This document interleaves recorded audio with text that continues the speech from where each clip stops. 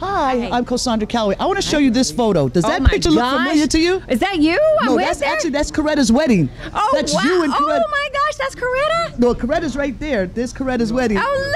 And you were the maid of honor at her wedding. And Coretta is one of my best friends. You're kidding and me. And she told me to tell you hello. Please tell her I said and there's some hello. other pictures like wait, this. I got you with your. Oh my gosh, that is so look funny. with you with my niece. Oh my God, how great is that? So you were part of the wedding Well, too? I was touring with Tony Braxton, so I didn't get to go, so I missed it. But what her. advice would you give to an entertainment reporter such as myself coming out? Oh gosh, I would say, well, see, I started in a small market and then worked my way up, which I think is a great experience to have, because then you learn to do all the different jobs, as you're coming up, and you understand them and appreciate them. So when you get to like an organization like Entertainment Tonight, where you have your own editors and you have the producers doing the pieces and stuff, you understand when you're doing the interview what they're going to need to put it all together, because you've actually done the editing and everything.